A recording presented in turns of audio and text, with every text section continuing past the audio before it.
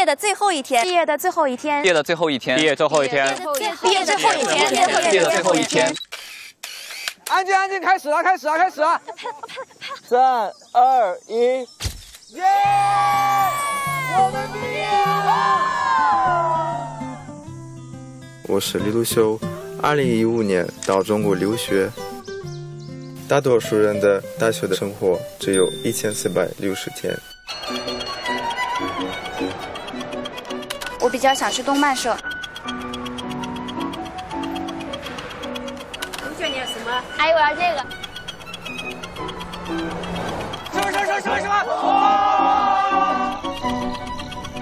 我想知道，在毕业最后一天，你要干什么？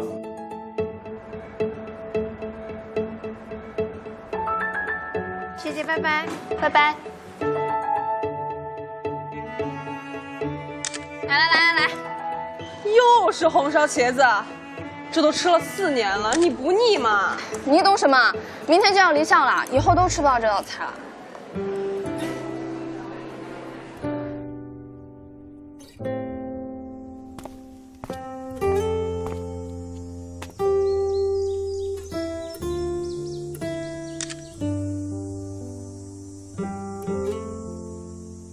要告白，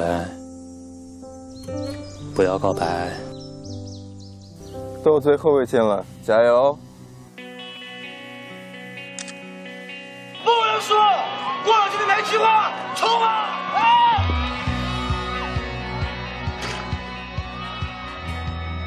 明天就要离校了，我们会一起期待未来再见。再见了相互嫌弃的老同学，再见了我能给你毕业册的最好。我想回教室再多待一会儿。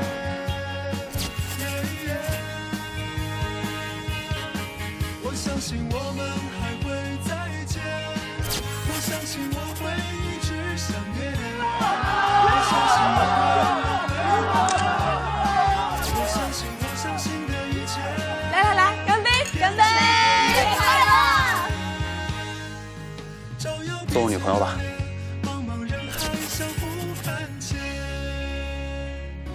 在毕业的最后一天，我想要喝一杯学校门口的奶茶。我想再去一次岳麓书院，把我的饭卡传递给学弟学妹，我要痛快的玩一场。我还记得我毕业的最后一天，跟我的好朋友们挨个合影，中午就去食堂点了2个我最喜欢吃的大肉丸子。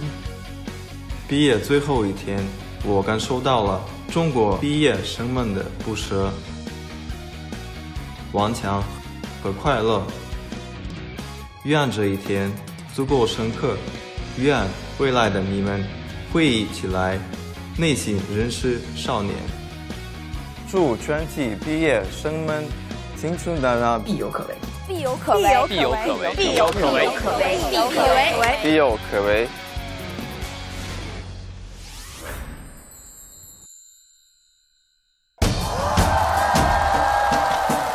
我的未来是由我做主。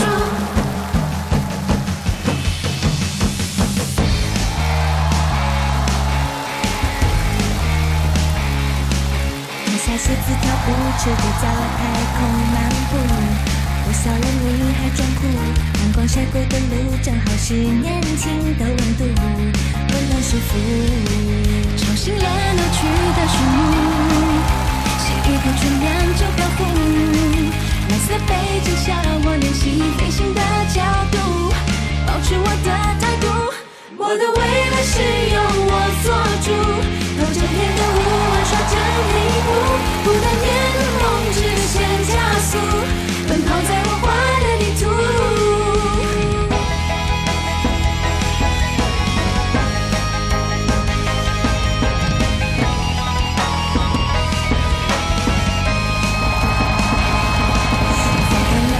不是我涂鸦的音符，我找到我的幸福，自由平等或爱我互不创新演出我的天赋，吵醒了老去的树木，吸一口清凉就漂浮，蓝色背景下我练习飞行的角度，保持我的态度。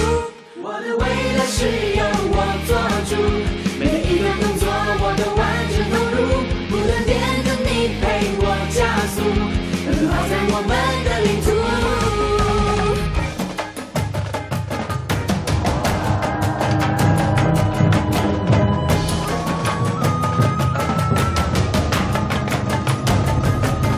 我的未来是由我做主，我的未来是由我做主，我的未来是由我做主，我的未来是。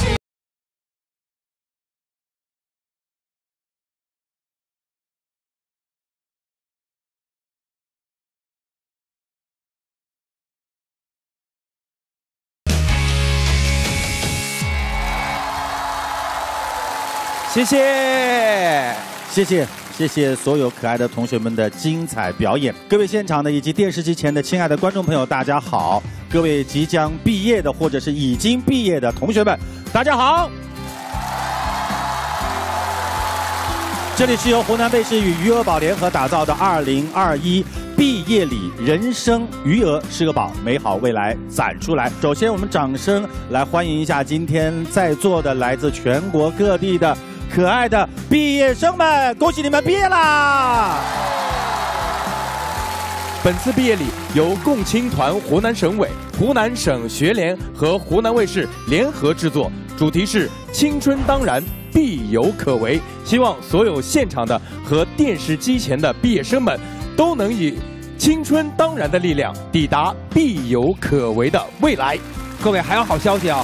因为今天参加我们湖南卫视2021毕业礼的，不仅有现场的各位朋友们，还有来自上海交通大学、北京邮电大学的朋友们，他们在各个校区已经准备好了。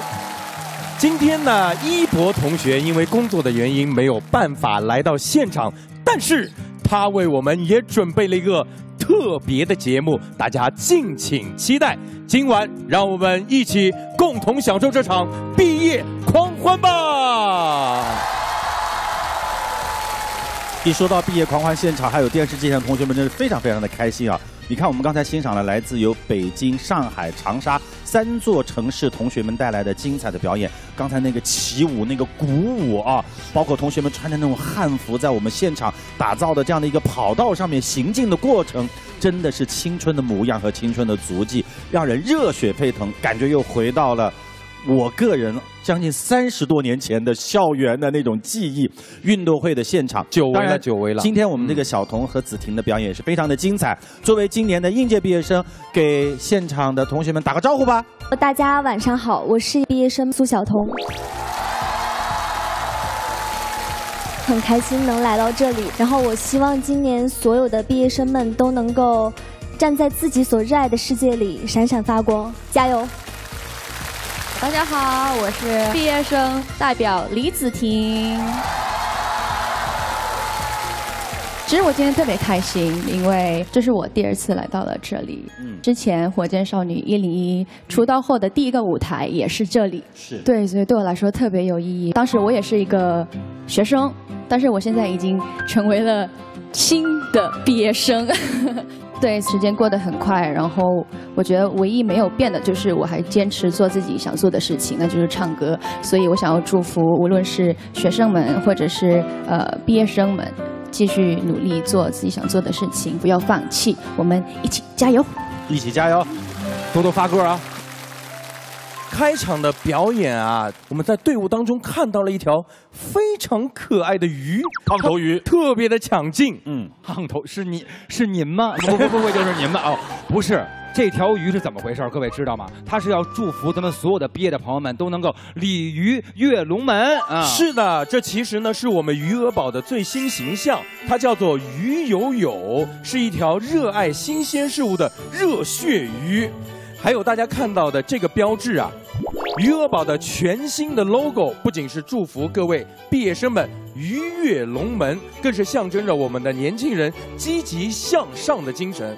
人生余额是个宝，希望毕业生们通过积攒时间和多元化的选择，都能够拥有美好的未来。上支付宝 APP 呢，搜有鱼，参与月有余活动，抽限量款新潮鞋啊，有潮有范儿，抢价值48888元的红包，这么多钱呢！哇，听到这个都有掌声了。其实呢，我们在微博上面还有互动。我们本场晚会在微博上面发起了微博任务，征集毕业寄语。上微博搜索湖南卫视毕业礼，说出你的毕业寄语，解锁毕业季的惊喜福利。说到我们现场各位可爱的毕业生的同学，我想呢，真的是从赶论文的匆忙，到现在呢，有可能找工作有一些小小的迷茫，从面对着离别的悲伤，到面对未来的这样的一个期待。我们相信，从这一刻开始，只要你能够坚定信念，我们每一个可爱的毕业生都必有可为。好，首先有请一直转换不同身份、不断尝试新鲜职业的不安分的杨天真，给我们分享一段他想对毕业生们说的话。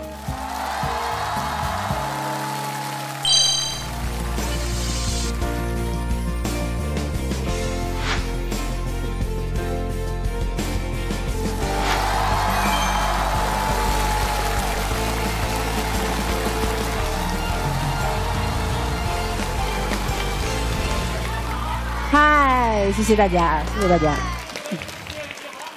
对，我知道。大家好，我是杨天真。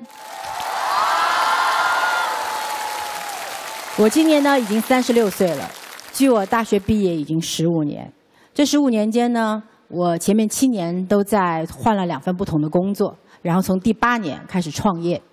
我现在是一家经纪公司的创始人。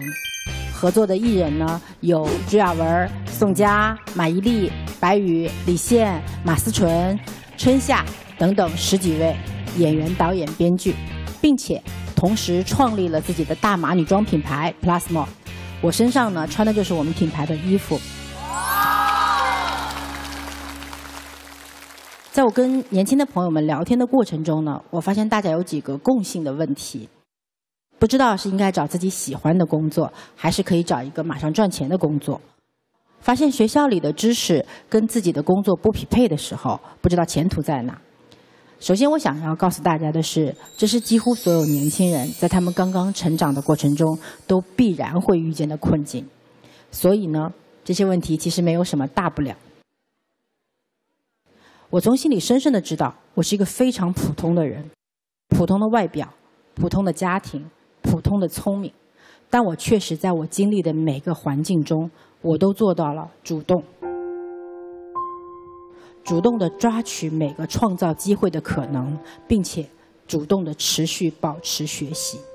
我把我人生成长的每1分钟，所有的时间都花在自己身上，最终让我拥有了一定的认知能力和满身的本领，这些都帮助我更从容地面对这个世界。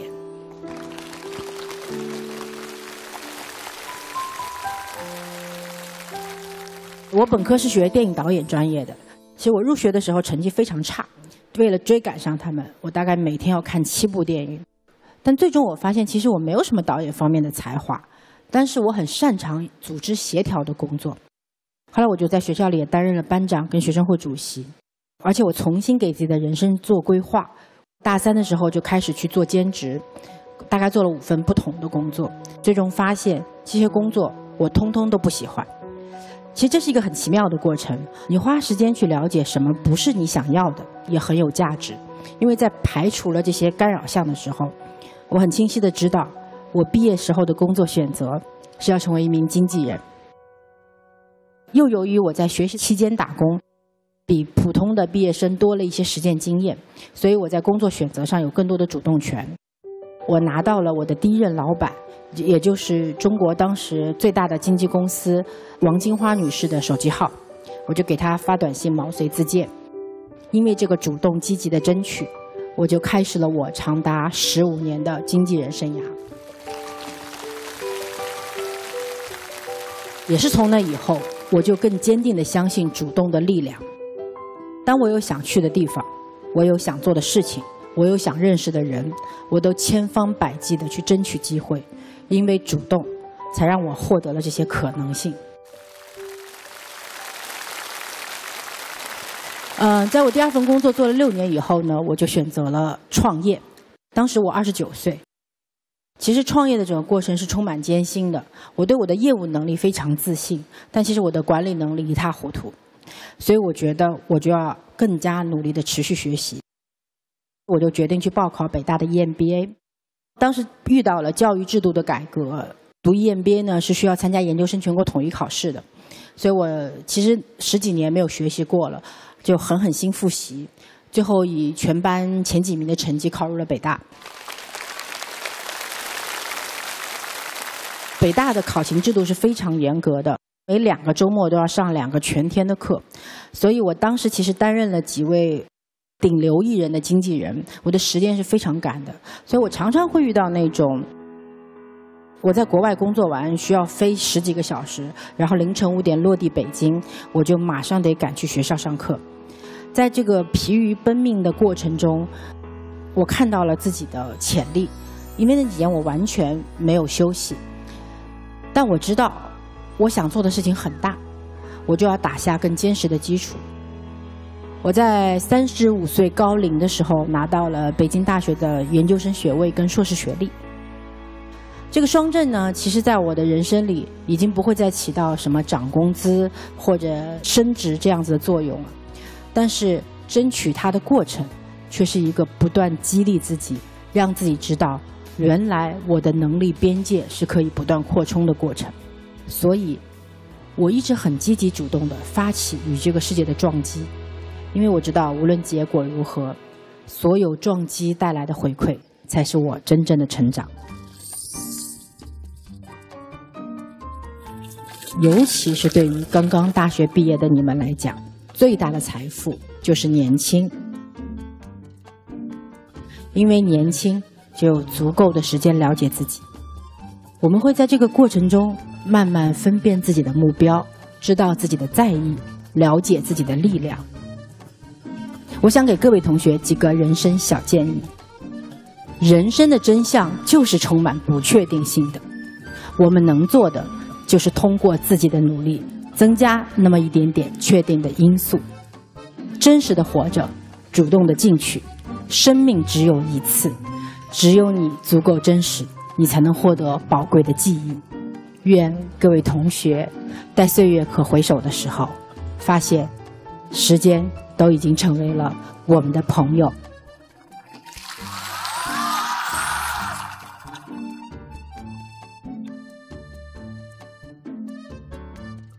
好的，谢谢天真。其实刚刚听天真说了这么多，我们今天的晚会不仅仅有嘉宾的分享，更是为了广大的毕业同学们设置了一个特殊的环节，叫做毕业说。我们会针对当下毕业生们最关心的几个领域设置不同的话题，让我们在座的学生代表们畅所欲言。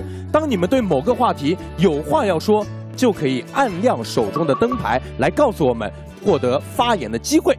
好的，接下来在选择工作的时候有几个选项：钱多事少、离家近和感兴趣，让你必须放弃一项。你会放弃哪一项？有发言的同学没有？好，这里有一位。各位老师、同学们，大家好，我叫宋喜，曾是中国人民解放军海军陆战队的一名2期侦察兵。哎呦，厉害厉害厉害！我要告诉大家宋喜以前来过《天天向上》，当他是来的时候，就是以之前的那个身份。我们当时现场所有的观众一听说他是这样的一个身份，都觉得哇，一个女孩子英姿飒爽，哎呦喂，侦察兵啊，倾国英雄。现在呢？现在呢是北京大学临床与健康心理学专业的一名硕士研究生。心理学呀，北京大学研究生，北大啊。未来将会是留在学校当一个辅导员老师，大家可以叫我小宋老师。小宋老师，钱多事少离家近，感兴趣，在未来择业的过程当中放弃一项，哪项？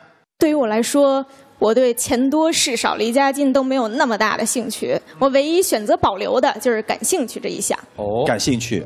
我是学临床心理学的，我们的导师在我们毕业的时候给我们的忠告就是，在你选择职业的时候、选择工作的时候，一定要选择你真正感兴趣的那一个，因为你以后无论遇到什么样的困难，它是能给你提供源源不断的动力的。而且当你真正感兴趣的时候，工作其实就是你的生活，各种困难、各种挑战，其实就是自我实现的契机。这个我真的非常受用。但是哈，还要说一句，嚯，吓一跳，跟吐了。然后呢，啊，但是不好意思，还是要当工作压力特别大，事儿特别多，觉得自己不健康了，觉得自己承受不了了，一定要去寻求专业的支持和帮助。找您，对不对？可以找我。我觉得我们所有的同学们自己都面临自己的困境，我也真诚地祝福大家能够不被环境中的焦虑裹挟，真诚勇敢地做出自己的选择。我祝福你们。好，好棒啊！是的，学校里面有小宋老师这样的老师啊。还有什么心理问题？对，热爱打败一切，对不对？对。接下来还有同学要发言吗？好，来，这儿啊。大家好，主持人好，我叫邓佳琪，我是北大毕业的，她是我学姐。我现在呢是做智能理财服务，是一名高级算法工程师。我是一个已经毕业2年的老人了。毕业2年你就叫老人了？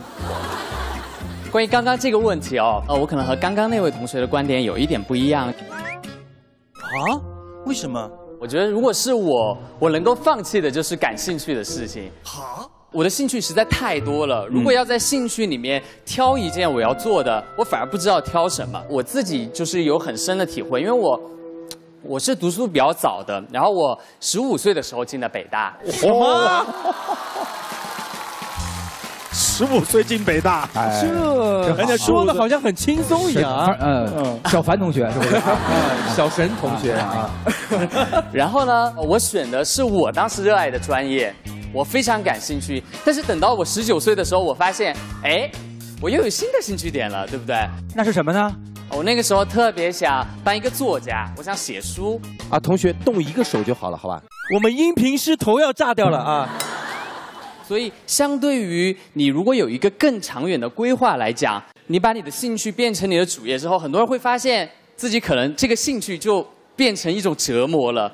当你把它做成一个副业的时候，你可能心态会更加平和。这位的同学呢，他兴趣一直保存在那个地方，在工作当中一直培养兴趣，把工作跟兴趣分得很开，相互辅助，就是工作的努力，玩的尽兴，是吧？对，这个意思啊。好，接下来还有同学要发言吗？主持人好，大家好，我是厉害的戚继云，也是华中农业大学1级级的本科生，现在是一名校园短视频博主。哇哦！如果让我选择抛弃一个的话，我会选择事儿少。我在刚入学的时候，也确实因为爱好学业之间的矛盾而苦恼了很久，但还好最后找到了方向，选择了短视频创业。大约持续了1年左右，我们基本上都会接到3天剪8个片子之类这样的活儿，可能一个片子7、8分钟左右，1分钟的时长，我们就要剪1个多小时。那段时间我们经常睡不了觉，不能回宿舍，可能甚至连上厕所、吃饭的时间都没有。所以我想跟大家说，如果选择了坚持，那就要一直走下去。但是奋斗真的无关事少。谢谢。你现在你的短视频大概有多少人关注你？大概有100多万。100多万已经很棒了，不错嘞。所以，作为一个有100多万的短视频的拥有者，你在传播短视频的过程当中，你一定要记得要传播什么。作为一个了不起的这个时代未来的主人，一定要传递正能量，一定要传递内心的那种真善美。拜托你。好，谢谢老师。好，加油，加油，加油，加油！还有没有同学？我们最后一个机会，来，这位男同学。主持人好，大家好，我是来自扬州大学的17届的本科毕业生，我叫董正杰，然后目前也在推勉我们学院的作物栽培学与耕作学专业，我的老师是中国工程院张宏成院士。哦，如果非要让我从这4个选项里放弃一项，我可能会放弃钱多这么一个选项。啊？你看，你说放弃钱多的时候，现场好多同学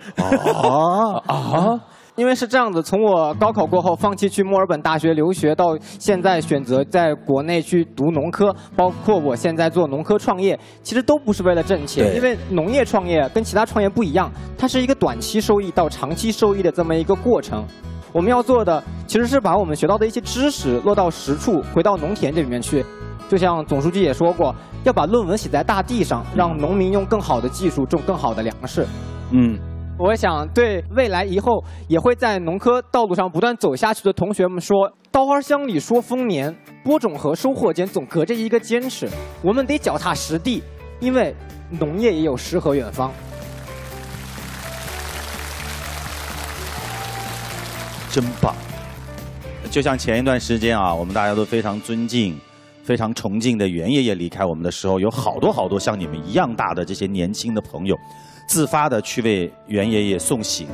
其中有很多网友留的言，真的让我们感动，让我们一下子觉得学习农业的，不管是老前辈还是年轻人，真的值得我们重视和值得我们珍视。其中有一句话就是“碗里有粮，心中有你”。这个你不单单是袁爷爷一个人，这个你有可能就是所有愿意把自己的青春挥洒在大地上的每一个学农的年轻人。好好加油！我们也在这里特别祝愿你的未来也能够像你的导师一样，成为你学生的骄傲，好不好？谢谢主持人，谢谢。接下来还有一个问题，你们觉得刚毕业的年轻人是必须选择拼命奋斗，还是选择安于现状？有没有要举手发言的？这边有这位男生。大家好，我是陈天宇，我是去年从复旦大学大数据学院毕业的。复旦，我觉得安于现状也不一定是一个坏的选择。具体来说，像这样的这个问题的话，会有2种情况。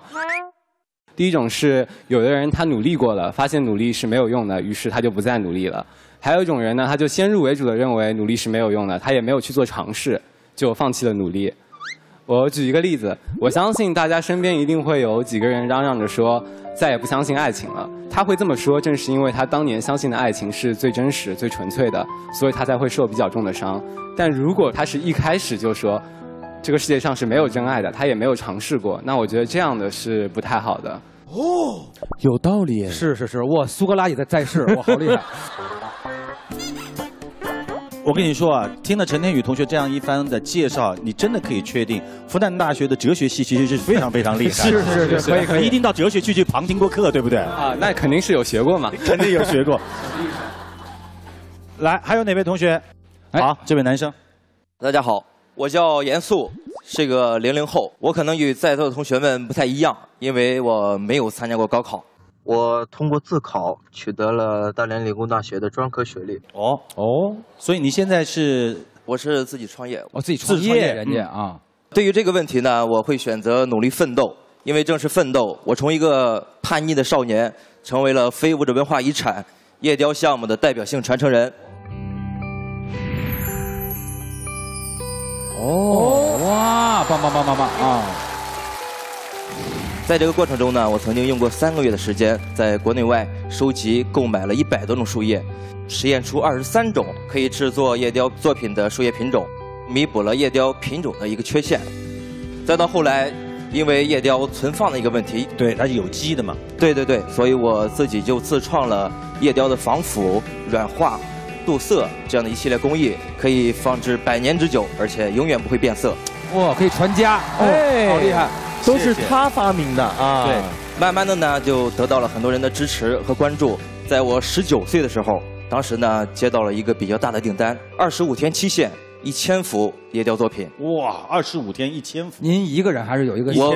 我一个人。哇！对，我当时呢每天可能要工作16、17个小时，最后呢25天如期交工，我以几乎零成本创造了将近15万的一个利润。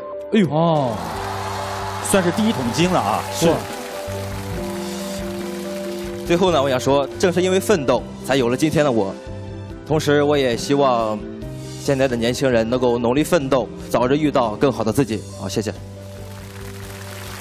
其实，在这里我要跟大家分享一下，在我毕业的那一年，90年代初，那个时候的毕业生差不多也就是80多万，而2021年，也就是今年这一届的毕业生，差不多有900多万。可想而知，你们面临的竞争和压力真的是非常非常大。到底是安于现状的纠结，还是不断的去拼搏？更多的是来自于内心的那种所谓的不确定。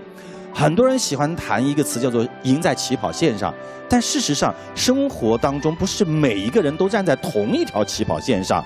找到属于自己的那个赛道，和找到自己的那个支撑点，我们相信你们一定会在自己坚定的选择的那条赛道上所向披靡，保持初心，未来必有可为。青春呢，一定要找到属于自己的一条赛道。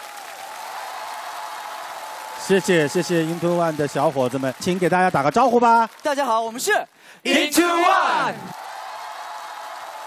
谢谢Into One 的小伙子们，也祝愿你们前程似锦，不负青春热爱。谢谢你们，谢谢你们，谢谢大家。好，谢谢这些年轻的小伙子们啊，谢谢。我觉得你俩今天也不错，发现你俩今天穿的鞋跟我都不一样。这就是余额宝和飞跃的限量联名款，叫做幸运有余鞋。哎呀，真棒啊！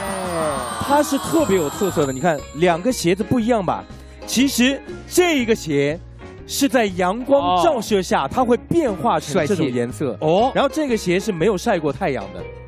所以这双鞋呢，就是锦鲤鞋，代表着锦鲤常伴。说着就开心，对不对？这鞋说起来就乐了，穿上就开心，高兴。哎，是能够给所有人带来好运。那么我这双呢，也是这个幸运有余鞋，而且我这双是透明的鱼尾鞋。哎呦，全球限量5000双，嚯，了不起！我希望所有的同学们穿上这双鞋以后，都能够通过努力积攒，为未来创造无限的可能。是的，我们上支付宝 APP 搜索“有余”，参与月月有余活动，2021双限量潮鞋等你来抽，大家快点参加活动抽取吧，都是限量款。是的，各位同学发现啊，这几年在电视荧屏上时空穿越的电视、电影都非常非常的火爆，时空穿越仿佛变成了一个似乎不那么遥远的事情。那同学们是不是想了一想，如果说可以重启自己某一段的生活，或者是某一段的人生，你会选择哪一段？有没有想过？我想了几万遍了。我愿意回到我发胖的起点。告诉他。干嘛那么吃？干嘛呢？想吃就吃吧。小少年又大又圆，多好啊！非常好，没事。是的，那么对于许多的毕业生而言，如果能够给他们一次机会重启大学生活的话，他们会怎么样选择呢？让我们来看一看来自上海交通大学的同学们怎么说。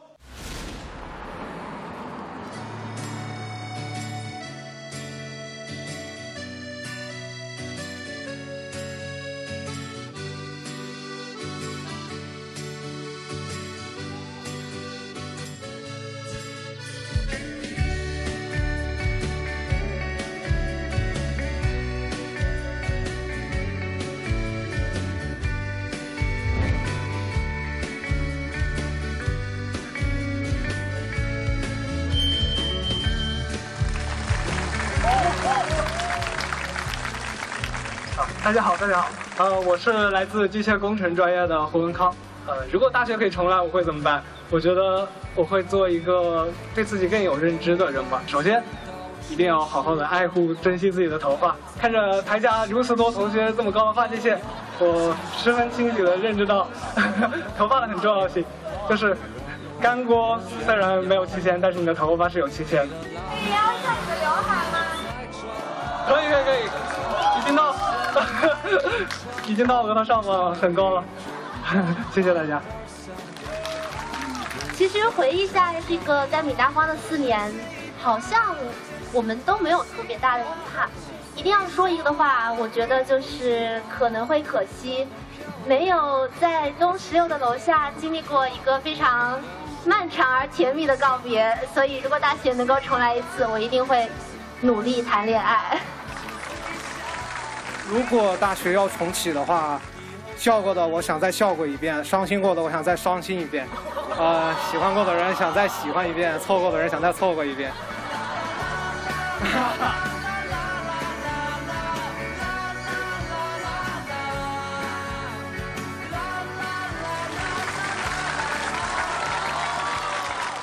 好，各位 F17的同学们、毕业生们，大家好。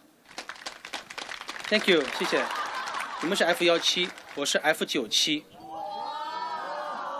主办方让我上最后一课，我觉得人生这一课啊，很难用最后来定义，因为只要我们有明天，这个最后这件事儿永远是可能和不可能之间的一件事儿。刚才我听了开放麦的时候，很多的同学都说了遗憾，可能的一些，如果重来的话，我会怎么样？如果今天这个题让我来回答，我想我会这样思考它：如果时间可以倒流，我是只去追寻那个4年的时间，还是去把我的人生全部重新过一遍？当我已经是这样一个状态的时候，可能我会想到的更多的是，我自己有没有在我人生成长的各个阶段，去给自己的未来做一些复习。跟各位讲，我看到这张鼓的时候，我超兴奋。只可惜，我已经放下鼓槌20年了。我在大学的时候，组建过3个乐队 ：Awake、Unicorn、1978。我们有大量的是 Eagles、Nirvana 还有黑豹唐朝还有什么 Beyond 类似那个时候就是这样。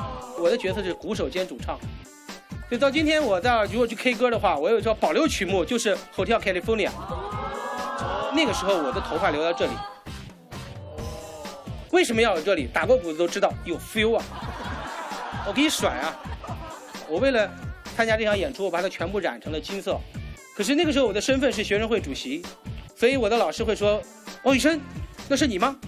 我以为是一堆枯草。”我大学里面除了搞乐队，我还打辩论，我还演话剧，这是我的大学的记忆。所以对大学本身，我真的没有觉得有什么好遗憾的，因为我努力在做，我在不断的成长，我在不断的积蓄力量。我想给你们传递的信息是什么？有些事情不是说你看到了目标，看到了 benefit 你才去做，而是你觉得你想不想做，这件事情对你来讲有没有意思？如果有，就去做了 ，just do it， 不要遗憾，不要后悔，坚持不懈的走你自己认为是对的路，这不就是我们的人生吗？我也相信，属于 F17的，属于你们的更美好的未来，就在你们脚下。我说完了，下课吧。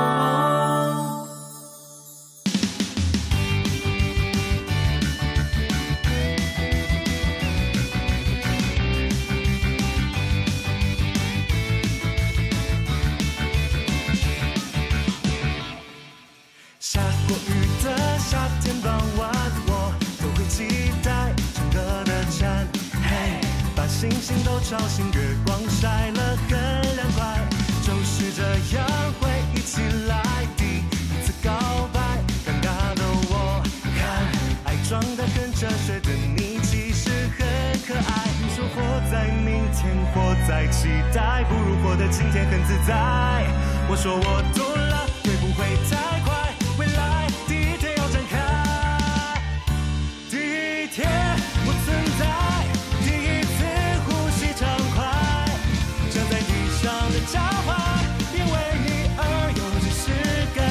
第一天我存在，第一次能飞起来，爱是腾空的魔幻，第一天的纯真色彩，它总是永远那么灿烂。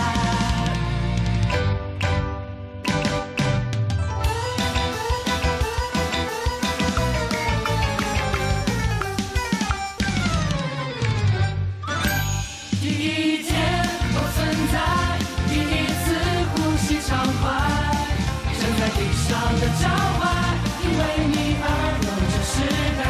第一天我存在，第一次能飞起来，爱是腾空的魔幻，第一天的纯真色彩，它总是永远那么灿烂，永远那么灿烂，永远那么灿烂。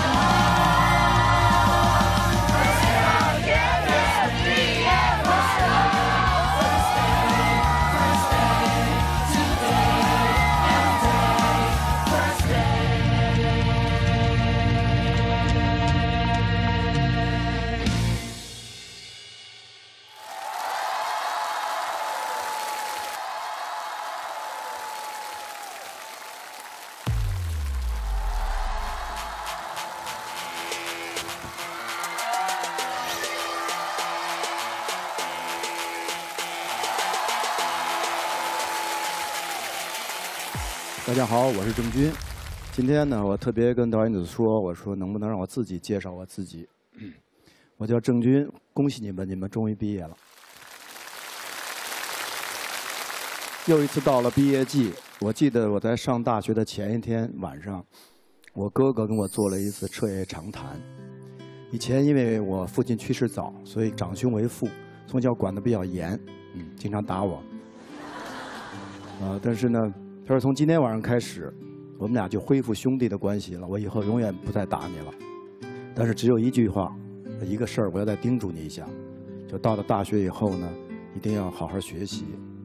在大三以前谈恋爱的话，我要打断你的腿。”从小被他打怕了，所以从来都不敢质疑，也不敢怀疑他说的话，就是全然的相信他一定会说到做到的。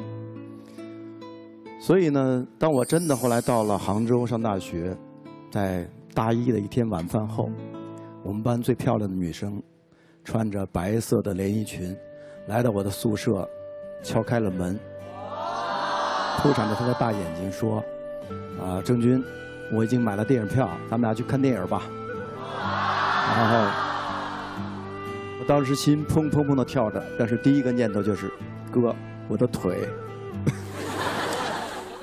而且我同时强烈的感受到我们宿舍另外6个男青年的敌意，所以我轻声回答说：“我说对不起，我的物理作业还没有做完。”美女特别冷静的看着我说：“你能再找一个比这个更不烂的借口吗？”所以最后我们俩还是一起去看了电影。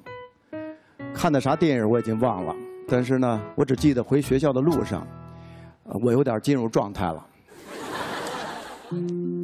然后呢，各种畅谈人生，各种掏心窝子，各种思想输出，说的美女就不声不响地挽起了我的胳膊，然后在女生楼门口，我盯着她美丽的眼睛，表白的话都到嘴边了，说出来的是这样，我说那什么，咱们能等到大三吗？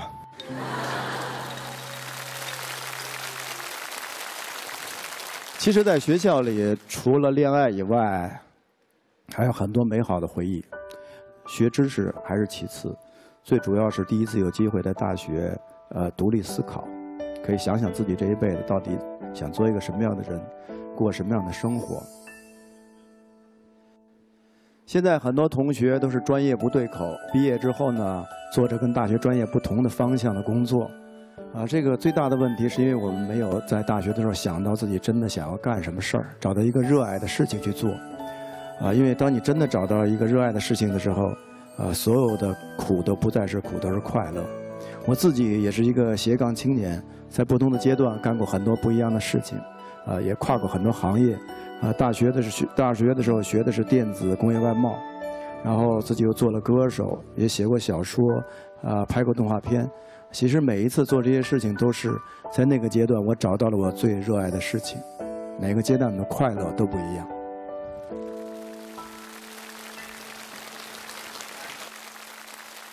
我觉得人一辈子其实就像玩游戏一样，在游戏里你一定会经历输赢，也会遇到很多的困难打击，但是你不会害怕，因为输赢并不重要，重要的是享受游戏。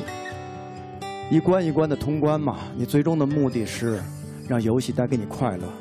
不管是输赢，你要做游戏的主人，不要被游戏所奴役。所以，抱着一个放松的心态，对自己、对未来是特别重要的。很多人总是觉得，等有一天我有了钱，多少钱，我有多大的名，我才可以快乐。其实不是这样。快乐是永远的，可以随时开始，所以祝福你们，希望你们好运，然后每个人毕业后能找到自己，让自己快乐的事和快乐的人生。谢谢。谢谢郑老师的分享，谢谢。其实毕业之所以在我们生命当中留下了浓墨重彩的痕迹，可能就是因为毕业意味着要和很多人道别。每个人的成长都跟离别有关，我们的人生当中会有很多次的离别。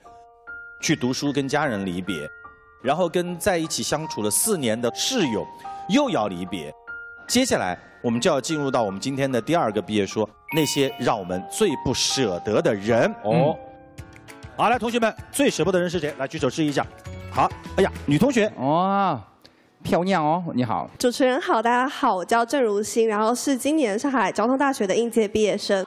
上海交大，像刚刚我们看了我们学校上海交通大学分会场的影片嘛，就看到同学在一起，就突然好怀念，想到跟室友一起上课，然后一起吃饭，一起在寝室夜聊的日子。就算我们毕业后很久没有见，但是再见面的时候，还是可以回到那种大学生活最青春美好的感觉。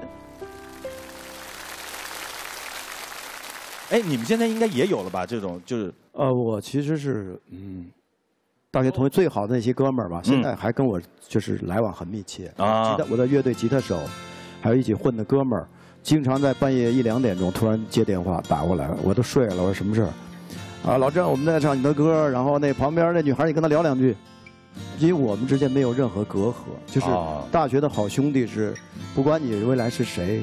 在他面前，你永远是当年那个人。对，没办法，我跟你一模一样。我有时候半夜接到我一个同寝室的哥们儿电话，永远喝醉了酒就开始骂我。我也被骂过，我也被骂过。永远就骂我，我把他拉黑了啊，拉黑了几次，后来一看，哎，再加上吧，哎，加上啊，好，又加上。你没有办法，对，你的青春没有了他，你的拼图就少了一块。哎，他有可能是你那个拼图当中最阴暗的一块。但是你少不了他。没有他，但是他骂你，你不会觉得很难受。对，你不觉得难受？因为你们当年就是这样。对，我也骂过他，对，你也骂过他。好，还有没有同学最不舍得？来，那位男生。其实我不是很同意刚才那位同学的观点。我觉得没有必要说很舍不得你的室友或者说你的朋友。好，那你舍不得的是谁？我先解释一下为什么。谁都能舍得。对，事实上你们已经是2条分开的线了。那事实上对你们而言，渐行渐远的这种藕断丝连是远不如戛然而止来的痛快。哇，你有女朋友吗？现在没有，没有是吧？哦，我想起来了，这是上一个哲学系的，哲学系的，对，心太硬了。他没事反对人想室友这个真的是他给你分析，可能讲的有点抽象，我讲具体一点。他刚刚讲，你可能和若干年以后和室友在一起的时候，还能回想起以前很好的时光嘛。但是也很有可能在未来的某一天，比如说当你结婚的时候，你会不会邀请你的朋友不远万里来你的婚礼？事实上，这些是让你很纠结的事情，会给你带来很多的痛苦。你想的这么远呐？你想的太多了，你睡得着觉太多了吧？所以对我而言，我在毕业的时候最舍不得的人，反而是一些可能有些平凡的人。对。比如说我最舍不得的是食堂的炒饭小哥。可能大家觉得比较神奇，并不是因为他的炒饭有多好吃，而是因为他是食堂里面最真诚、最热情的那一个。那他会来你的婚礼吗？他会来你的婚礼上做那个婚宴吗？谢谢。就我觉得这个男同学他有可能想的多一些啊，会比较远啊。对，就是在不应该想这么多的年纪。请示的时候已经想到结婚他会不会来，就想那么多。好，还有没有其他的同学？下一位啊，来举手示意一下啊！来，这位女生最舍不得的。各位主持人好，大家好，我叫康晶晶。2017年的时候，我毕业于上海大学广播电视编导专业，然后现在是上海的一名沉浸式的戏剧演员。然后我回望了一下，我大学最难忘的，其实跟郑老师很像，就是一段非常难忘的爱的关系。因为它不是有个歌词，就是说爱就像蓝天白云，晴空万里，突然暴风雨嘛。就是在那段关系里面，我就是着着实实的被爱情这场大雨从头淋到脚。我完全没有办法忘记那段关系。然后，因为我们是异国恋，所以我们有那个13个小时的时差，我就被迫有很多独处的时间。然后我就去尝试了很多之前想做但没有做的事情。这些不舍就是有感谢他对我这一路的支持，然后也有对我自己成长的一个不舍吧。我觉得作为学姐，我特别想跟就是现场的学弟学妹们说，就无论什么时候，就如果爱来了，你们就拥抱爱；如果爱没有来，你们就好好拥抱自己。缘来了就珍惜，缘走了就放手。对。很多人都说啊，毕业季就是分手季，因为毕业就意味着要异地的这样的一个两人相处的时间就要开始了，然后也意味着人生轨迹的不同。那你们觉得，如果男朋友或者是女朋友在另外一个城市找到了一个工作，你会不会放下一切，就跟着他去？郑老师当时有没有想过那个年代啊？那个年代是，确实是遇到这种情况。哦，有这种情况，有这种情况。您去哪儿，姑娘去哪儿，那不叫追星吗？应该叫。不是。那是我啥都不是。是哦，也不是啊，哦，还没唱歌呢啊。刚才那个同学说的，我特别感动啊。其实大学的时候呢，的爱情啊是特别单纯的，大家都是穷学生，都没钱，所以呢，如果喜欢你就是喜欢你，没有任何别的因素。所以呢，离开大学以后，这种感情其实也是很难经受住这种现实生活的这种摧残。但是确实总是有人觉得我就愿意，我可以，我就愿意试一下。因为大学生心中的那个大学生的那个劲儿还在，但是我觉得这都很美好。好，我们看看有什么同学来表达自己啊？来，女生。主持人好，周军老师好，大家好，我叫孟雨桐，然后目前是浙江大学西班牙语系大4的一名学生。哦，西班牙语，浙大的啊。然后这个问题的话，我觉得我应该会优先考虑事业。因为是这样，我和我之前的男朋友，我们是大学4年都一直都在一起，就前面也都很好，一直都黏在一起什么的。后来直到大3、大4的时候，我要开始去别的城市去找一些实习的时候，他会觉得如果我可能要去北京、上海，我们是不是就不能经常见面或异地？所以他就不太想让我去。但是我还是选择了坚持我自己的工作的机会，因为我觉得一旦我为了爱情或者是为了别人放弃了我自己的事业或工作，我就会产生一种莫名其妙的牺牲感。我觉得这种牺牲感不是在给我们的感情加分，就是不利于我们感情长远的发展的。然后因为我自己可能也不是一个很恋爱脑的人吧，我会觉得女孩子嘛就还是要搞事业的。说的好像已经要分手了一样，已经分了，对不对？这还没分呢，还没毕业呢。他不会通过今天这个节目，正是这样，要跟他说官宣，我们差不多得了啊，是啊。没有。所以你的想法是工作为重，工作为重。对，我觉得无论是男孩还是女孩吧，爱别人的前提都是要好好的去爱自己。那我相信，如果真正爱你的人是会理解你自己的选择的。你选择事业很有可能没有办法马上就一蹴而就，就走上人生巅峰，升职加薪，但是起码可以证明一件事，就是你是一直按照自己的目标和节奏在进行生活的。我觉得最主要的是你们俩不够相爱。对，他们面对爱的时候这么冷静，哇，那个男孩哇，还能够有时间和空间去想这些。爱还没把这个填满，真的爱到那个程度，不会想这么多。对，他已经会被填满了嘛。好，接下来还有哪位同学？好，男同学。哦，他来了，他不会就是你的那个？我就是他。他站起来说：“我愿意随他去他的城市。”来，您说。主持人好，大家好，我是来自中南大学计算机学院的本科毕业生，我叫孙家正。我呢是不同意刚才这位同学看法的。我觉得呢，如果我为了事业放弃掉爱情和亲情，我觉得就是一种本末倒置。因为我在大学期间就开始做创业，当时这个创业项目已经度过了它最艰难的时期。平时我要熬夜写代码，都是我的一个家常便饭。在大3那一年，我的这个创业项目刚刚有了一点点起色，从0到1已经完成了。我当时合伙人卷款跑路了，所以我后来就自费拿出了我自己的压岁钱，拿出我的零花钱，拿出我的生活费，大概前前后后。你的压岁钱都可以创业呀！听你聊天，人中之疼。人家一直都在余额宝。怪不得。那我就知道了，漂亮，积少成多嘛，对不对？余额都是宝放在这儿安心啊。然后呢，当时刚刚拿到了软著和专利，设备也已经造好。只要我把它投到市场，就可以回本，甚至说在后面的比赛中得奖，我也可以直接保研。但是我的女朋友跟我讲，她要出国读研，因为我的英语水平不是很好，当时只是说能勉强通过4、6级的一个水平。在这种情况下，如果我想我们本来就是异地，再变成异国，然后还要这样继续下去2到3年的话，那么可能不行。所以当时我就决定，我要放弃掉这个创业项目，我就要学英语陪他去。我觉得这些东西与我的爱情比起来都不那么重要。太酷了！那现在目前你们俩现在呢？关键是但是很遗憾的事情是，我的女朋友可能跟刚刚这位同学性格比较类似想法是一样的。我觉得我能在这半个青春里遇见她，是我最荣幸的事情。他在分手的那一天写了一封信，信的结尾是这样说的：他会把我对他的喜欢藏在心底，他祝愿我们都能找到一条属于自己的路，并且坚定地走下去。今天呢，郑钧兄也为我们准备了一首非常非常特别的歌曲，送给今天所有毕业的同学们，有请郑钧。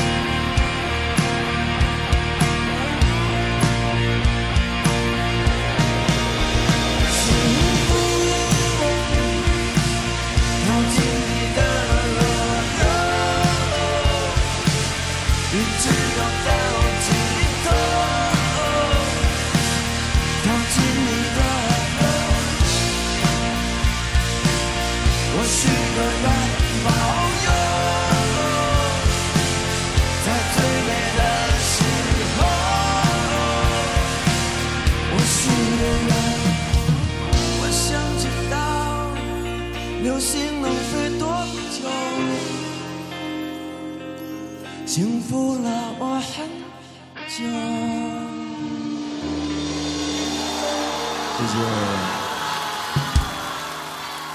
谢谢郑钧，谢谢。我们也愿所有的毕业生们和已经毕业多年的同学们能够拥有友谊、信念和自由，做最幸福的人。在听歌的同时呢，也不要忘记上支付宝 APP 搜索"有余"，参与月月有余活动，抽限量款潮鞋，有潮有范儿，抢价值48888元的大红包。是的，别走开，一小段广告之后更加精彩。人生余额是个宝，余额宝提醒您，2021毕业礼稍后看点。接下来与您共享毕业狂欢的有胡夏、气运联盟、谭盾。余额宝2021毕业礼，待会儿见。余额宝2021毕业礼，现在继续。观众朋友，大家好，这里是由湖南卫视和余额宝联合为您打造的2021毕业礼，人生余额是个宝，美好未来攒出来。接下来就有请声音里面就有一种青春味道的胡夏，给大家带来《凤凰花开的路口》。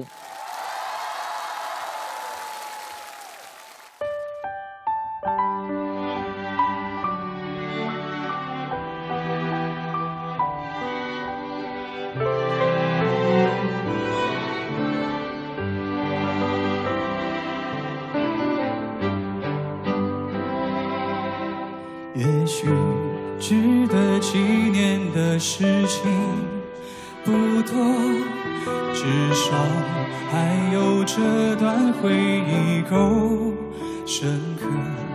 是否远方的你有同样感受？成长的坎坷，分享的片刻，当我又再次唱起你写下的歌，仿佛又回到那时候。时光的河入海流，终于我们分头走，没有那个港口是永远的停留。脑海之中有一个凤凰花开的路口，有我最珍惜的朋友，给我最珍惜的朋友。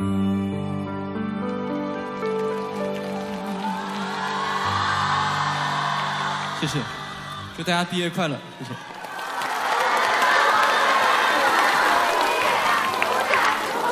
谢谢胡夏。之前呢，我们看到了上海交通大学的同学们的毕业分享。接下来，让我们来看一下北京邮电大学的同学此时此刻心里最想说的话。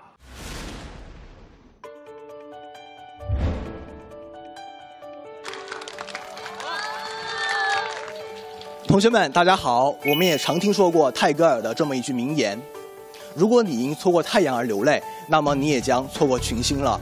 所以不管过去怎样，我都希望我们的同学们问我们，如果大学可以重启，我们会怎么做的时候，我们都能够更加坚定自信、落落大方、从容不迫地回答道：如果大学可以重启，我还是会这样来过。对于我自己来讲，我今年也将用我坚定的毕业选择去践行我的一个小小的梦想，就是今年我也会和我的团队在毕业过后去往西部的支教地践行属于我们当代青年人的小我融入大我，青春献给祖国的时代诺言，去在我们伟大的祖国扶贫又扶志的乡村振兴大舞台上奋勇争先，贡献力量。谢谢大家。如果大学可以重启的话，我会选择继续创业。我很荣幸呢，就是有过4年的创业经历。我记得当时呢，我还上大一的时候啊，一个假期就赚到了我人生的第一桶金，就是10万元。从此以后呢，我就开启了我的创业道路，然后呢，也坚定了我创业的决心。所以呢，我就组建了我的团队，也办了自己的公司。然后我们半年内的一个营业额呢，也累计达到了100万元。我曾经为了推广我们的项目，我们就摆地摊，然后呢，我们3天3夜就是在北邮的这个操场上睡的，我连宿舍都没有回过。我现在站到我现在这个位置上，我再去回过头去看我曾经经历的那些挫折，我就会发现，哇，这是多么宝贵的一个财富呀！真的，它是一个太美好的经历了。但是我相信，在前方的道路上呢，我依旧会面临非常多的痛苦和困难。但是呢，我觉得没有关系，这些只是我成功路上的一个垫脚石而已。好，下面我想送给学弟学妹们一句话，就是相信是成功的起点，但是坚持是成功的终点。谢谢大家。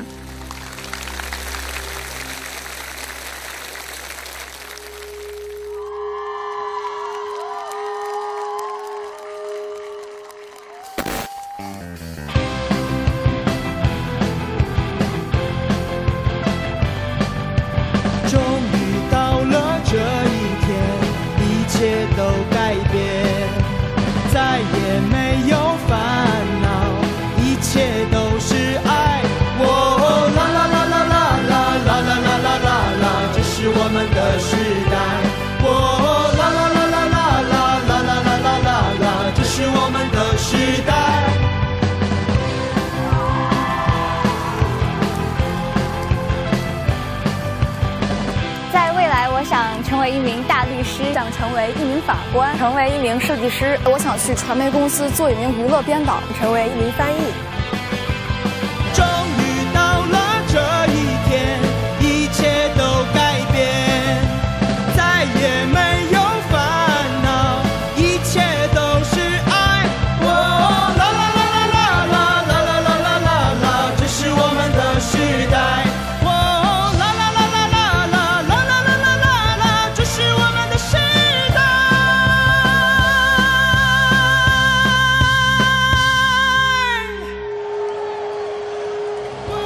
我们的时代，这是我们的时代，这是我们的时代，我们的时代，我们的时代，我们的时代。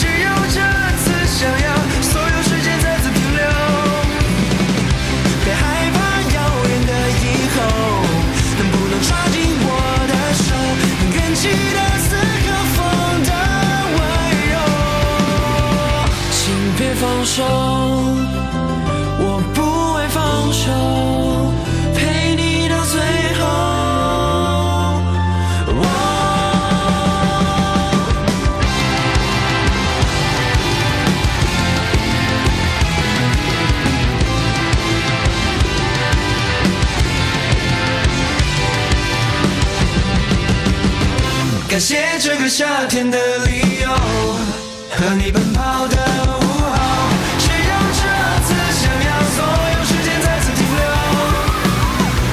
别害怕遥远的以后，能不能抓紧我的手？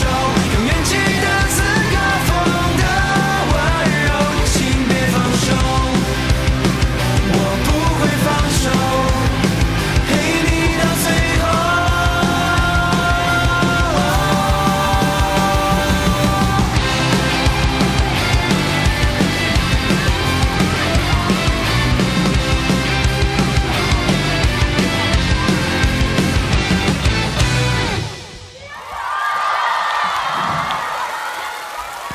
谢谢气运联盟。新时代的毕业生们都成长在这样一个繁荣昌盛的时代，但是在40多年前，有这样的一批学生，他们是国家恢复高考制度以来的第一代的大学生，他们承担着那个时代国家与社会的无限的期望。如今呢，他们大部分已经成为了各行各业的领军人物。今天呢，我们也非常荣幸的请到了一位新3届的老学长，让我们掌声有请谭盾。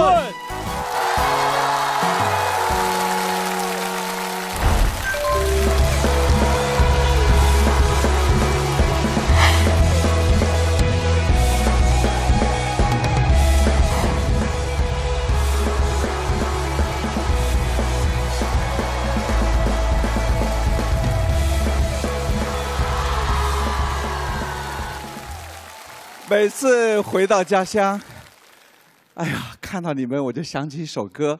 我想这首歌你们大家都一定会唱的，要不要听一下？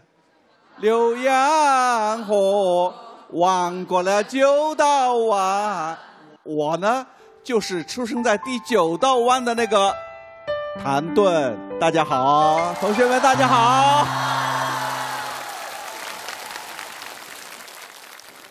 我觉得人生哦。有4步，缺了哪一步都不行。第一步就是要拼命的学习，我们现在都是学习的这个阶段，然后学习完了要学会好好的工作，然后第3个阶段就是要学会奉献，要给这个世界，要给人类留下点什么。只有这前面的3步都做得非常的到位，我们最后在我们退休的时候，我们才可以非常平静地去享受我们的一生，分享我们的一生。所以今天我特别想跟大家讲一讲学习的格局。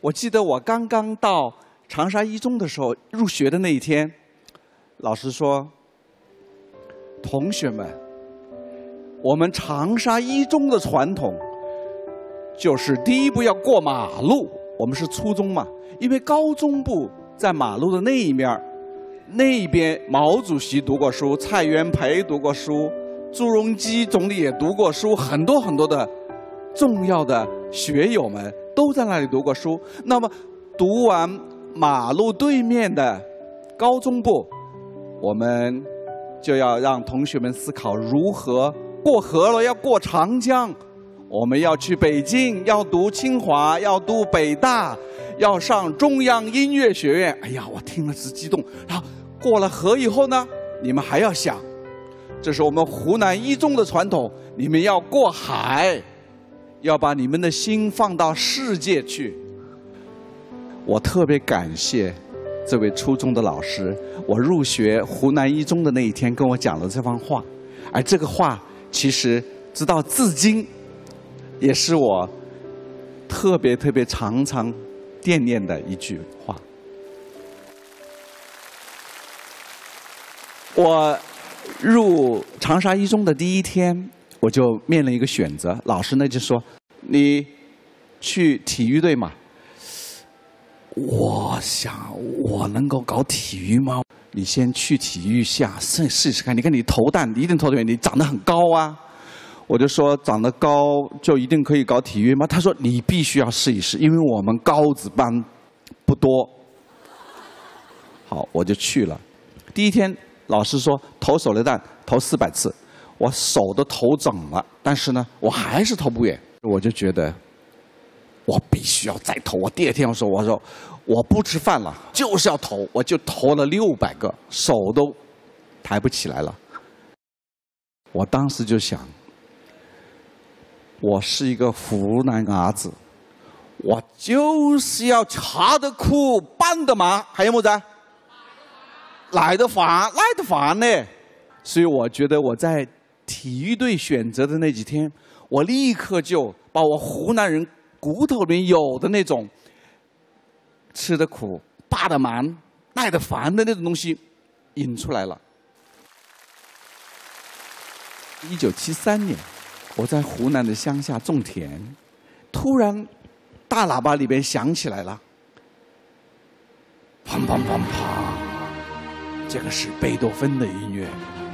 我突然想，哎呀，这个贝多芬的音乐怎么这么响，这么美，这么大？我当时一下子就觉得我要做这样的音乐家。所以交响乐就是在那一次田间里边，贝多芬就是在那次田间里面一下子就钻到我心里去了。没想到如何成为贝多芬，想做贝多芬的那个梦，就影响了我一辈子。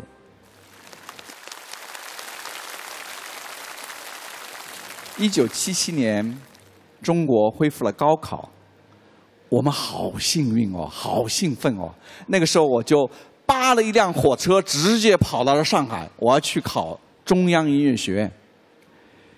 到了上海的时候，我就发现人山人海啊，大概几万名人都在那考，考了7天7夜坐在那里。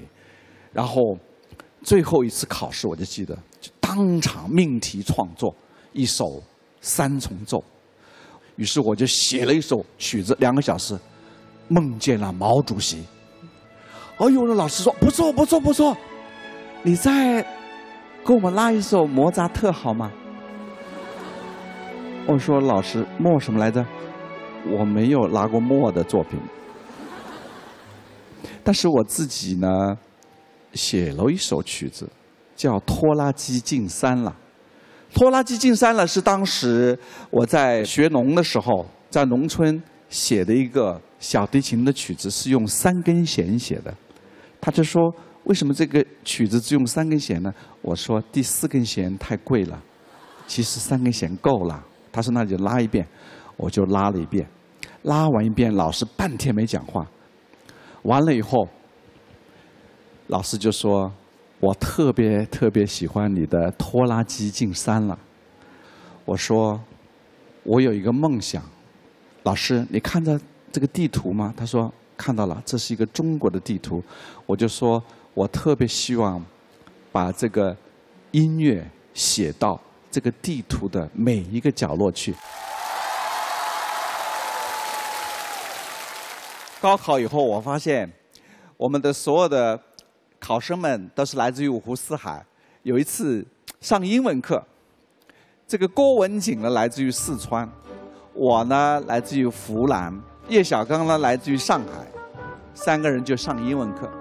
英文老师就说，这个 do you 和 did you 是现在式和过去式的区别。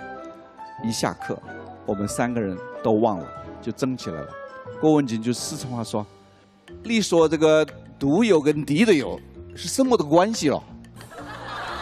没关系咯，那就是 did you 和都有的 did 是过去式的。好，叶小刚说，侬哥子刚才讲了那个 did you 和 do you 啊，你就发现很有意思。我们出自于不同的背景去理解相同的一个问题的时候，就像一锅辣椒酱，好有意思哦。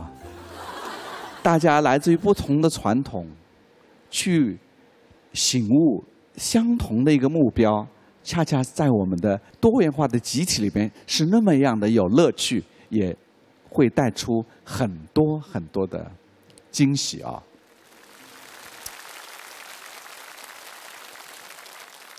后来中央音乐学院毕业以后，我就过海了，我去了纽约。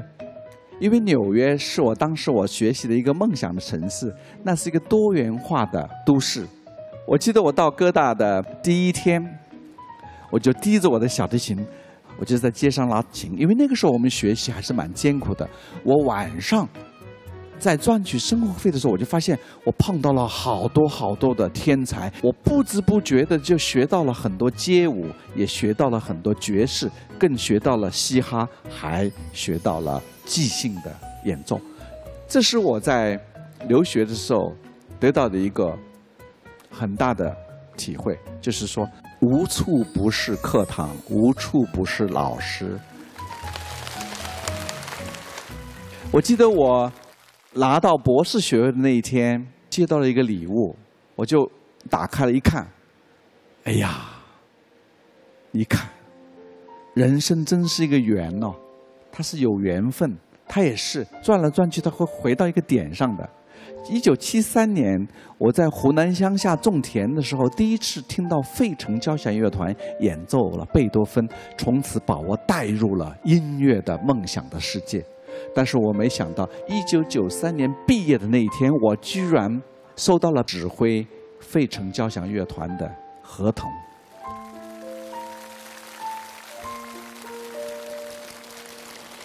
我当时都吓傻了，我都觉得这个肯定不是真的，但是确确实实是真的。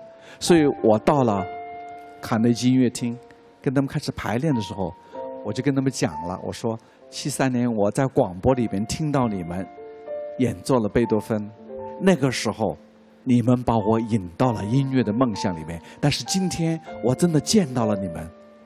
哇，他们当时好感动，有8个人当时就站起来，他说1973年我们8个人都去过中国，这个乐团里边还剩下8个人是去过中国的老队员。哇，那次排练我觉得与其是我们拨动了小提琴的心弦，还不如说我们都拨动了我们的心弦，我们感悟到太多了。所以我觉得学习的顶峰是要通过很多很多的努力，但是这条道有时候很长，但是有时候又会奇迹般的很短，很惊艳、很惊讶的展现在你面前。所以只要你坚持，只要你坚信，只要你永远守住你最最感兴趣的那个理想、梦想，所以人生就是一个永远在超越的大路，而且要永远永远的走下去。如果我们说高考是我们的序曲的话，毕业就像高考被录取的时候的那样的兴奋一样，其实是面临着一个崭新的开始，一切的一切是那么的令人着迷。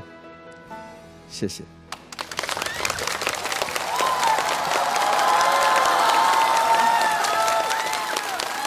谢谢谭盾老师，谢谢。其实谭老师的这个经历啊，非常非常多。我们刚才在听谭老师做演讲的时候，听到的最多的一个字是“过”。我们从街的这一头过了路，然后从这个城市又过了江，过了河，然后又从这个国家我们又过了海。整个谭老师的演讲的过程当中，我们听到的大量的是他对音乐的爱，对曾经过去的时光的爱，对当下时光的爱，以及对未来每一天充满的这种爱。您看啊，您那个年代的毕业生跟现在的毕业生，您觉得有什么样的不一样？从精神面貌，或者是他们对未来的追求？我们那个年代的我们入学的那一天啊，苏冲来了。哇，苏冲就不是写那个末代皇帝的那个人吗？对。我说，苏冲，你是干什么的？我是在澡堂里擦背的。搓澡的。搓澡的。嚯！然后叶小刚来了，从嘎叽窝里掏，这是我写的3部交响乐。入学就嘎叽窝里面掏出3部交响乐。是的。然后呢，我们班的班长张思东，他是从东北来的，他一上来就说：“同学们，你们都坐好啊，这是我昨天入学了，刚写了一部新的作品。当我入党的那天，我入党了。”哇，那个年代，对，那个时候哇，好哇，崇敬，哇，张思东，你就发现我们班的所有的同学真的是什么阶层的、什么经历的都有。我们很年轻，我们就跟你们这么大的年纪一样，我们就是想学音乐、学哲学、学文学，但是我们没有机会去高考。我们那个时候就是天天的10年，我们只能去做打断工、做钳工、种水稻。那个时候的我们，好像心里就是特别珍惜我们自己最最感兴趣的、最最梦想的东西。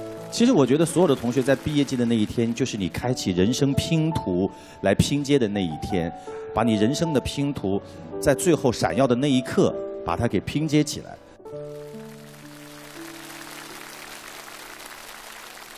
我特别想跟你们分享，或者说送给你们一个礼物，就是我写的第一部网络交响乐《英雄》。这部作品是在15年前写的，15年前，15年前，当时那个互联网起来了嘛，互联网的这个朋友们就说，哎，你可不可以写一首曲子，让全世界的年轻人为了同一个梦想，在各自的国家在网上排练？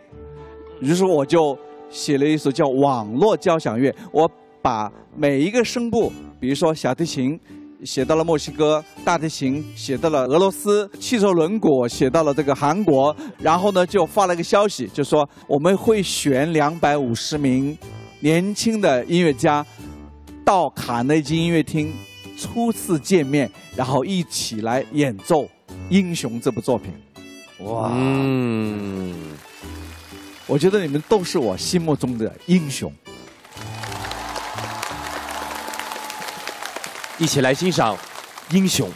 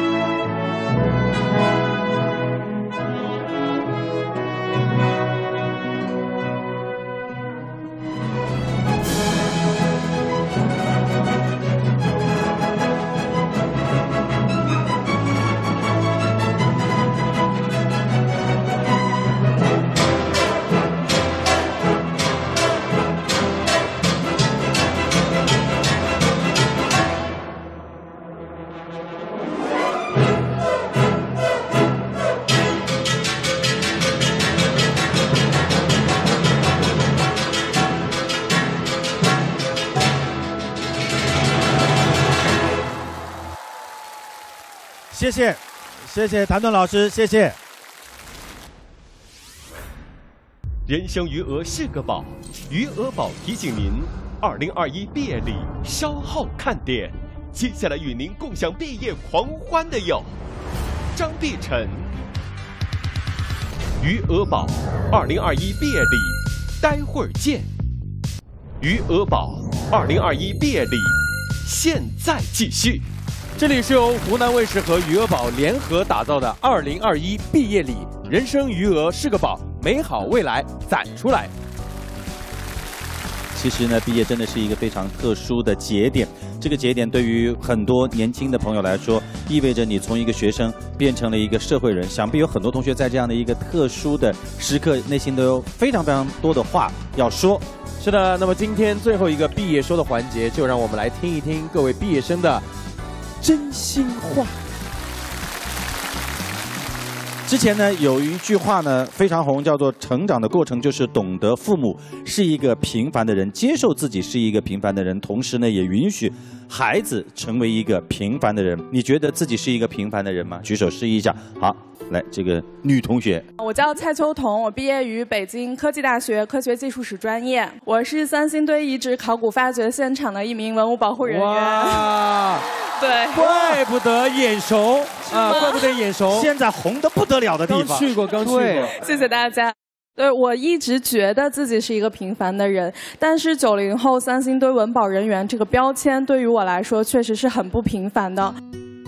那其实在这次考古发掘的工作当中，我们有3/4的工作人员都是90后，大家其实工作起来都是非常的专业，非常的认真。还有很多有才的小伙伴，他们会在自己的防护服上去画一些涂鸦。那这样我们进坑的时候就会感觉一边是深厚的历史，一边是活泼的涂鸦，就像是来了一场跨越数千年的文化交流。也像李克强总理来我们现场考察的时候，他说在现代社会去发掘古代遗址，其实也是在发现和传承我们中华文化的根基，所以我非常自豪自己能够从事这一项工作。接下来我也很期待能够继续参与到这批文物的一个后续保护修复和研究工作。那也非常欢迎大家来我们三星堆博物馆，然后来领略这个古蜀文明的魅力。谢谢。每一次三星堆上新都是热搜，这热搜的背后就有你们每一个年轻的人为这个文物所做出的贡献。真的是让人觉得无比的自豪和骄傲。还有没有同学要？好，来，这位男同学。大家好，主持人好，我是杜好田，好田好地，好好种地。我是西北农林科技大学水土保持硕士应届毕业生。我觉得我是一个平凡而又幸运的一个人。你看我长得平庸无奇的，很多同学都说我是西农刘昊然。什么？什么？等一下，很多同学，那些同学很多是多少呢？2、3个。寝室的室友，寝室室友。对。然后呢，我现在是在陕西省汉中市镇巴县兴隆镇挂职科级副镇长。说到幸运呢，我上学的过程当中受到很多人的这个帮助，所以呢，我想把这份感谢、这份爱心传递下去。一次偶然的机会呢，我就到了镇巴县扶贫。当我们的彩色马肉锅巴生产线项目进行到一半的时候，那时候我就面临着毕业的问题，因为我觉得就是基层缺少我们这样的科研人员帮助他们，所以我选择留下来，延期毕业了1年。在基层参加工作的时候，身边有很多优秀的人，其中包括很多党员呢，他们那种在基层默默奉献的精神，包括他们那种热情，为老百姓做了很多实事，深深地感染了我。我现在是一名积极分子，以后也会继续努力，积极向党组织靠拢，然后为社会发光发热，继续把那份爱心传递下去。好吧，伟大的人也有平凡的时刻，平凡的人也会散发出伟大的人性的光辉。我觉得你首先要知道什么是平凡，或者是什么是伟大，然后你再去界定你的人生在这样的一个伟大的事业、伟大的时代里，应该怎么样去跟上他的脚步，努力的前行。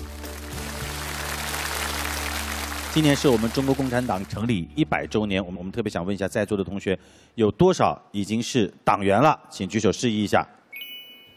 嘿，还真不少，不少啊。好，那接下来有一个问题要问大家，大家如果觉得自己可以回答，就举手示意一下。请问当时是什么原因让你选择加入中国共产党？来，哪位同学？好，这位女同学。主持人好，大家好，我是来自东南大学医学院2016级的本科生杨文迪，同时也是来自3代党员之家的一名中共党员。今年是中国共产党成立100周年，同时我也在今年本科毕业，所以我非常开心可以来到湖南卫视跟大家一起参加毕业礼。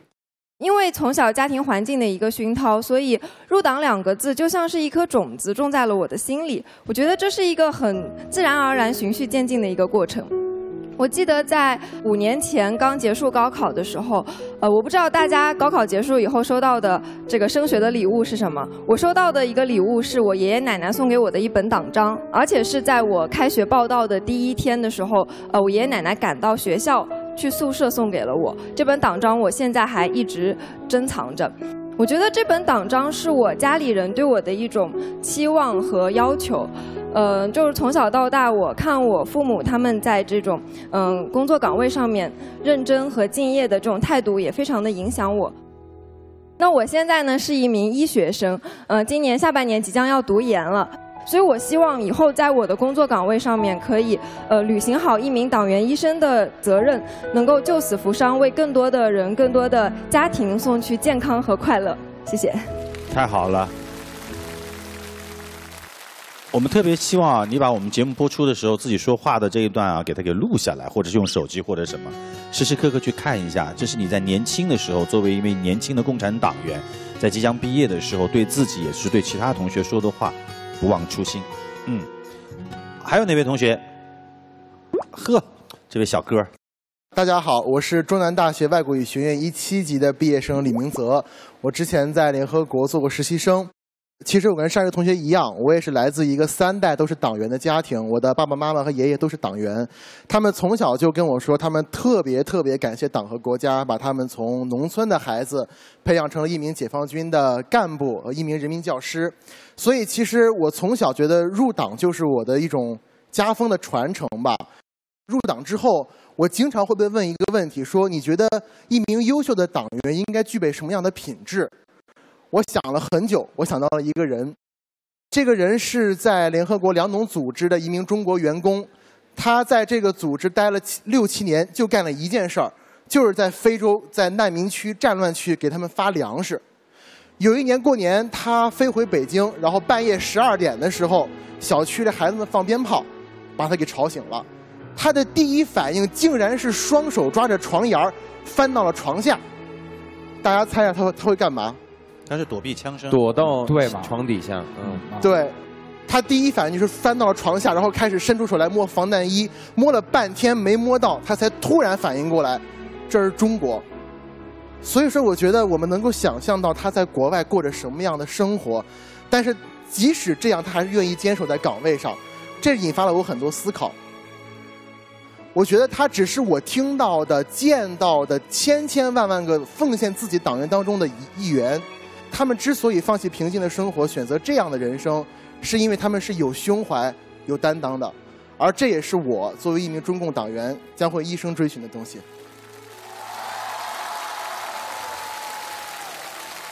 我们听了很多优秀的毕业生党员给我们分享他们入党的故事，让我们看到了这些年轻的党员，他们心中有光，脚下有泥，然后肩上也有重重的担子。他们这是这个时代年轻人最应该有的拼搏的和美好的样子。时代的责任呢，赋予了年轻人；时代的光荣呢，也属于在座的各位年轻人。他们让我们看到我们祖国的明天一定会越来越好。接下来有请一位大家都非常熟悉的歌手张碧晨带来《明天会更好》。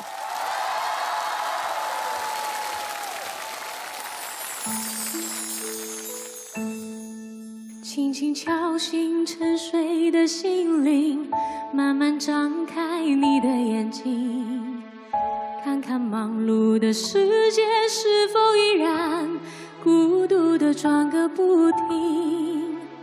春风不解风情，吹动少年的心，让昨日脸上的泪痕随记忆风干了。谁能不顾时光的变迁，抛开记忆中的童年？谁能忍心看到昨日的忧愁带走我们的笑容？日出唤醒清晨，大地光彩重生，让和风付出的影响谱成生命的乐章。唱出你的热情，伸出你双手，让我拥抱着你的梦，让我拥有你真心的面孔，让我们的笑容充满着青春的骄傲，让我们期待明天会更好，让我们期待明天会更好。